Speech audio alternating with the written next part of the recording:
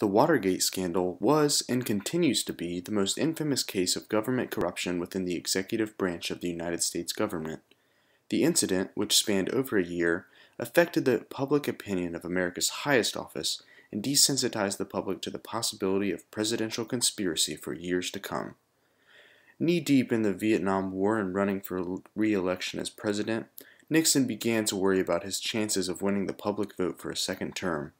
In order to secure his chances of success, the president hired a team of 5 men, including James W. McCord, a former CIA officer and electronics expert, to infiltrate the Watergate Hotel, home of the Democratic headquarters. On the night of June 17, 1972, the men broke into the building and placed recording devices and various files throughout the building. However, the attempt proved unsuccessful when the burglars were caught due to conspicuously placed tape over the door locks, which was noticed by the security guards of the building. After a brief investigation, the 5 men were eventually arrested and sent to trial in 1973. The burglars pled guilty to their indictments, but evidence later arose through a letter to Judge John Squeakquel which explained that superior Republican officials were aware of the scandal and had paid the men hush money to plead guilty. To make the matter even more interesting, the letter was written by James W. McCord himself.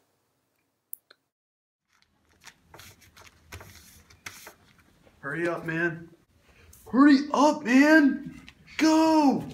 I'm working on it, man! God! Hurry up, man.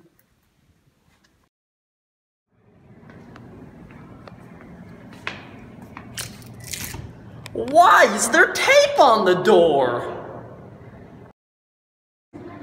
Something smells fishy. Stop! He's a cop! You have the right to remain. Am I under arrest, man? Yeah, totally, man. It's all good, though. Cool. Stay quiet! Stop! Stay quiet! President Nixon, 5 of your lackeys were caught breaking into the Democratic headquarters at Watergate. Dios mío. My name is Judge John Squeakquel, and what were you doing? Nothing, man. I plead the 5th. I plead the 4th. And the 6th. 23rd. As more incriminating information continued to come to light, the link between the incident and President Nixon grew ever closer to discovery. Letters were found connecting Nixon to the cover-up of the break-in at Watergate, and people soon found that Nixon was utilizing a plethora of illegal practices, including wiretapping the phones of Democrats and prominent journalists. President Nixon, we found this incriminating letter!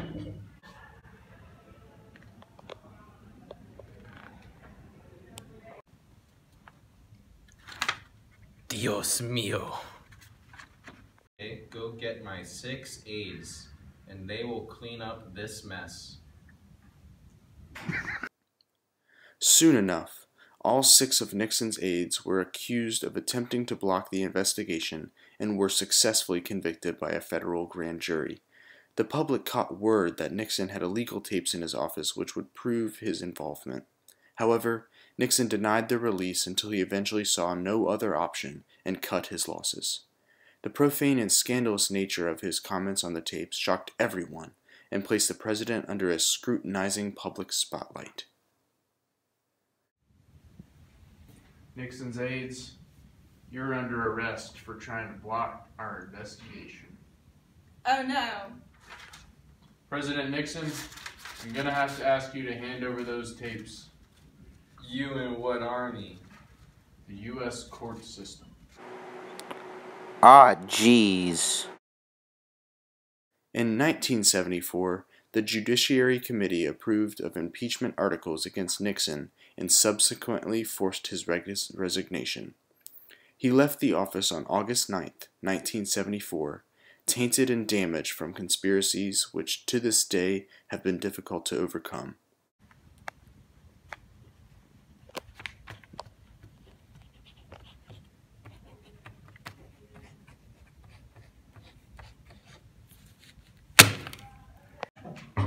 Hello, the people of America.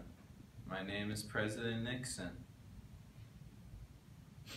Never saw you for president. I do bad thing, and I get punished. The United States continues to hold the president's office in the highest standard as the position of the leader of the free world. However, the Watergate scandal ultimately desensitized the American public to the idea of federal conspiracy.